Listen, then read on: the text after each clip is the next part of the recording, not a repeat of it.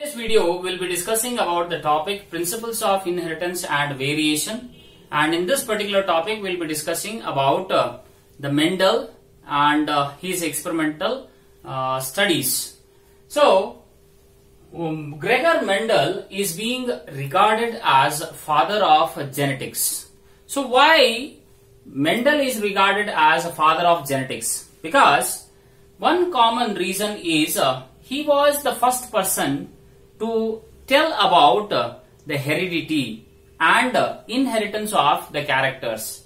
So he mentioned that heredity is the transmission or transferring of the characters which are present in the parents to their offsprings. So that is heredity, and the characters which are being inherited from one generation to the next are regarded as hereditary characters. So he was the first person to tell about that heredity. So with that of the experimental proof, henceforth he was being called as father of genetics. Now on what basis he conducted the experiments?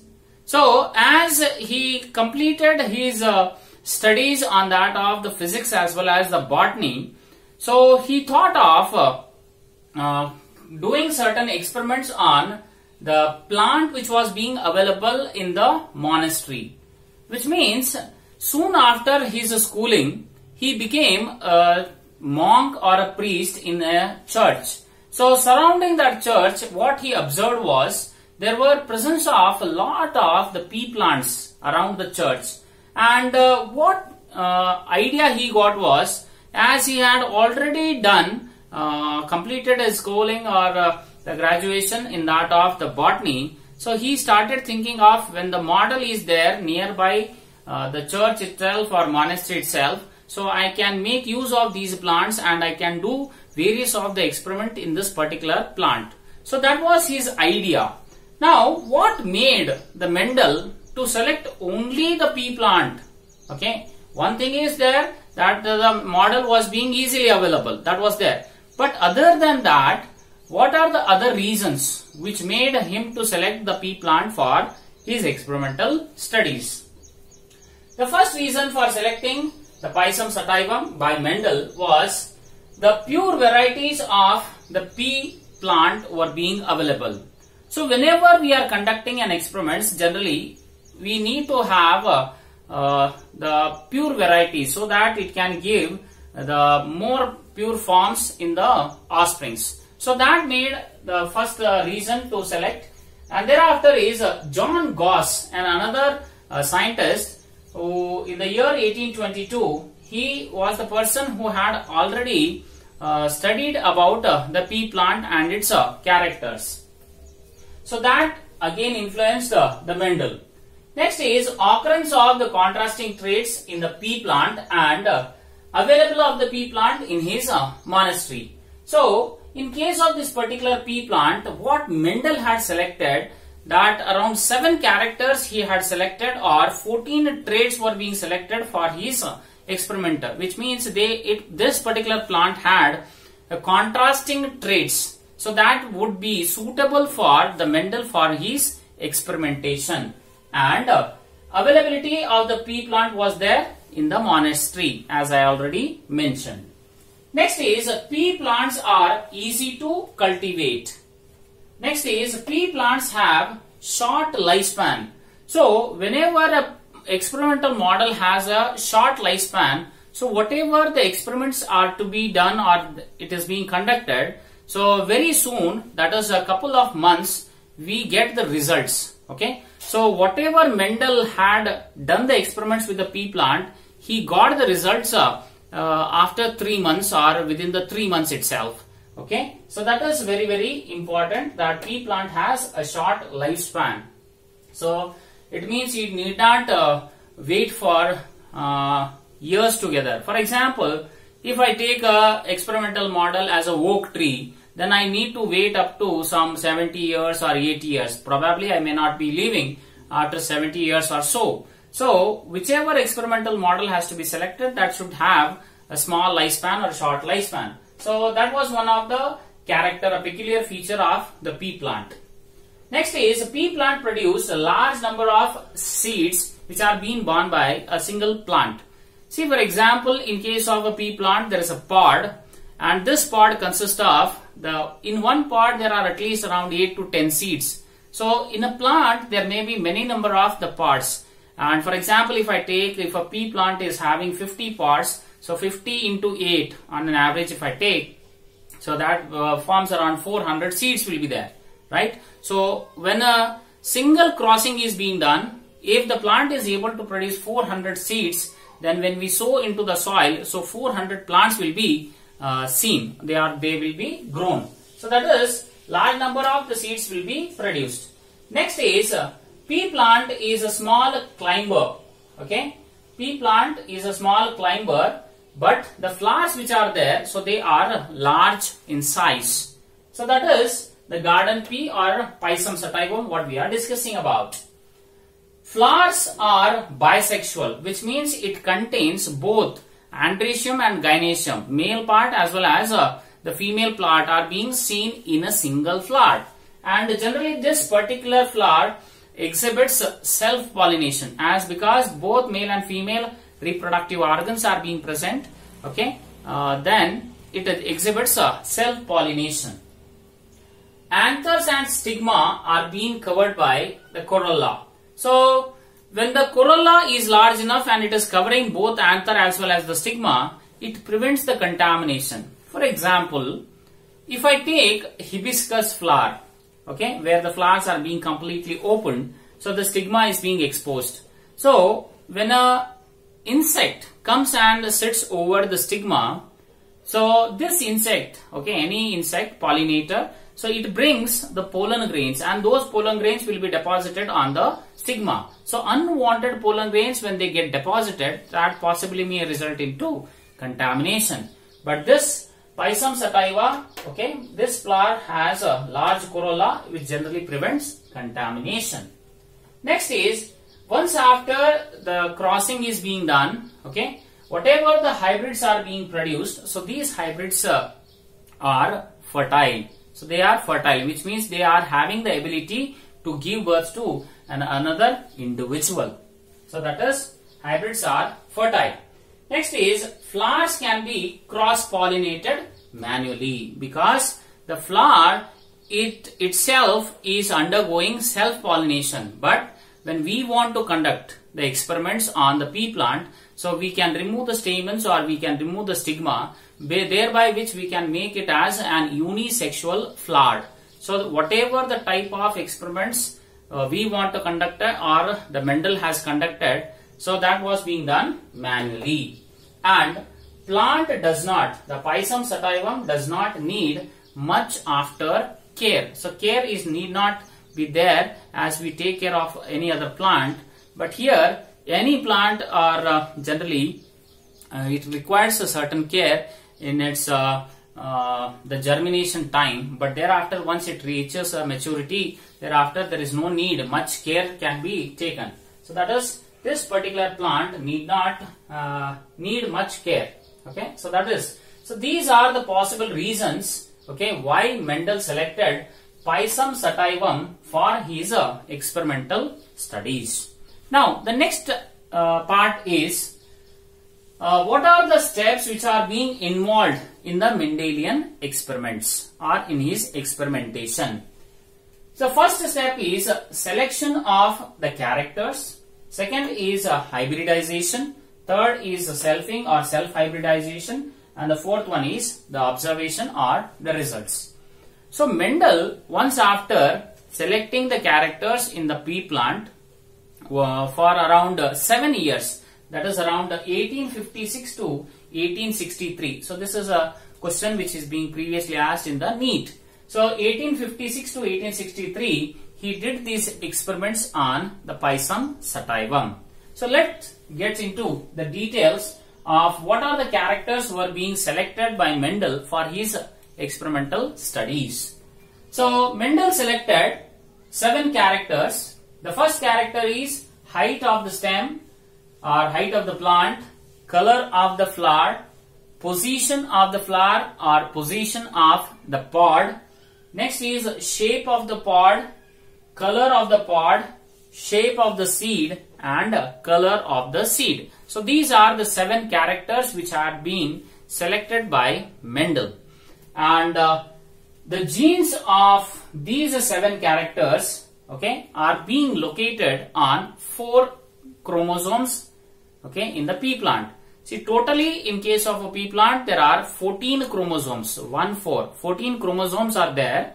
But whatever the characters were being selected by the Mendel, the genes which code for these characters were being located on 4 chromosomes, namely they are 1, 4, 5 and 7. Now, which character is present on, or which gene which controls a particular character, so that is being present on which chromosome, so that we will discuss. So, the genes which code for the color of the flower and the color of the seed, so these are being present on the chromosome number 1. The gene which codes for stem height, position of the flower or position of the pod and shape of the pod, so these 3 genes are present on the chromosome number 4. And the next is the gene which encodes for the color of the pod is being present on chromosome number 5. And lastly, the gene which codes for the shape of the seed is being present on the chromosome number 7. So 7 characters were selected, and each character, as you know, a single character has 2 traits. Okay, so 7 characters or 14 traits were being present. So 7 contrasting characters were being selected. So for example, here whenever we take a character, this character will have one dominant trait and the other one is recessive trait. For example, if I take, if what Mendel has taken, so height of the plant or stem height, so tall is dominant and dwarf is recessive. And already you know that because in the earlier videos I have told you that dominant trait is expressed in the capitals and recessive is expressed in the smaller letters. So flower color, so violet or red is dominant while white is recessive. Position of the flower, axial is dominant. Axial means at the tip, okay, at the tip of the plant. So that is the axial position. Whereas the terminal is here in the middle, it can be seen. So that is the terminal position, which is recessive. Next is shape of the pod. Full or inflated is dominant, whereas constricted is recessive. Full pod means, for example, if I draw here, okay. So this is the full. So this will be, right. So this will be the full or inflated pod, and constricted pod refers to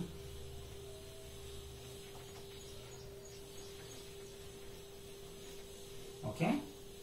So this is the inflated pod and this is the constricted pod. Next is color of the pod. Green color is dominant in the pod and yellow color is recessive. Seed shape, that is round, is dominant and wrinkled is recessive, and in the color of the seed, yellow is dominant and green is recessive. So generally the confusion occurs between the color of the pod and seed color. Color of the pod, green is dominant, yellow is recessive. Seed color, yellow is dominant and green is recessive, vice versa. So these characters are to be remembered for your CET or Neet. Okay. So this is regarding the first step in the experimentation, that is selection of characters. So once after the selection of the characters were being made by Mendel, next was hybridization. So in the hybridization, Mendel had selected a single character and conducted monohybrid cross, or he had selected 2 characters, so dihybrid cross, similarly with that of the trihybrid cross where he had selected 3 characters. So hybridization was being done by the 3 steps. One is called as the emasculation, second one is called as the dusting, and the third one is collection of seeds. Now, what is emasculation? Emasculation means the process of removal of the anthers from bisexual flowers using forceps. So that is what we call emasculation was being done by Mendel. So during that of the emasculation, when the stamens were being removed, then that particular flower, in a bisexual flower, okay, when the stamens were being removed, then that behaved or it acted as a female flower, and whenever the pistils were being removed, that acted as a male flower. Okay, so 50% of the flowers which were being selected, they made as males, and 50% of the flowers he made them as female flowers, right? So that was being done under the first step. Next is dusting. So once after the emasculation, what Mendel did was he collected the pollen grains of the garden pea plant and other garden pea plant, and those pollen grains were being dusted over the stigma, okay, in the unisexual flower. And once the process was being completed, so what he did was he covered that entire flower by the help of paper bags. So that is what we call bagging technique. Or in some of the incidents, what he had done was, so for example, let us take, so there are two flowers, okay, so here it is a male flower which has only anthers, and this is a female flower which has only the stigma. So the pollen grains of this, okay, were being deposited over the stigma, and once this stigma receives the pollen grains, so these flowers were being covered with the paper bags. So that is bagging. Why bagging has to be done? That is to prevent contamination. So bagging was being done, and later Mendel added a tag, that is what type of cross he had conducted with that particular plant. So once after the pollination, the flower has converted into a fruit and the seeds are being formed, and once the pod and the seeds are being there, so he started collecting those seeds, and these seeds were being sown into the soil, and he waited for the seed to get germinated, and once after the germination had occurred, the first progeny, okay, because crossing was being done in the parents, so the first progeny has been formed, and after flowering, so what he did the same experiment in that of the first generation what was being obtained, and that process was being called as selfing. So selfing was being done, or self-hybridization, or self-pollination, sorry, not self-pollination, self-hybridization was being done of the F1 generation, and later he got a F2 generation, and again when the seeds were being obtained, so those seeds are also being sown into that of the soil, and again the F2 generation had the flowers, and he was able to notice that whatever the characters, what characters he wanted to, whatever he had selected, whether those are being exhibited or not. Okay, so observations in the last, so that is a result was being seen in the F2 generation, and what he observed was whenever he had crossed a tall plant with a dwarf plant, he got 3 tall plants and 1 dwarf plant. Whenever he had crossed a violet flower with that of a white flower, so 3:1. So when he selected individually a single character, and when he had made a cross, monohybrid cross, so what he observed was in the F2 generation that the ratio what he obtained was 3:1, where 3 were the dominant characters and 1 was the recessive character. And based on this, Mendel proposed a law that is called as law of dominance, and whatever the results were there, so these results were being published in the proceedings of the Natural History Society of Brunn under the topic that is called as Experiments on Plant Hybridization in the year 1866. So although the experiments were being conducted by the Mendel, various of the experiments were being conducted, but the name and fame was not being given to that of the Mendel when he was alive. And later in the year somewhere around 1884, when Mendel died, later various of the scientists started working on Mendelian experiments, and they rediscovered the Mendelian principle, and those geneticists are the scientists who rediscovered the principles of the Mendel, so they gave the name as a father of genetics. So this is all the video about the Mendel, what is the reason for the Mendel to select the Pisum sativum. Thereafter, how the experiments were being conducted by the Mendel. Thank you.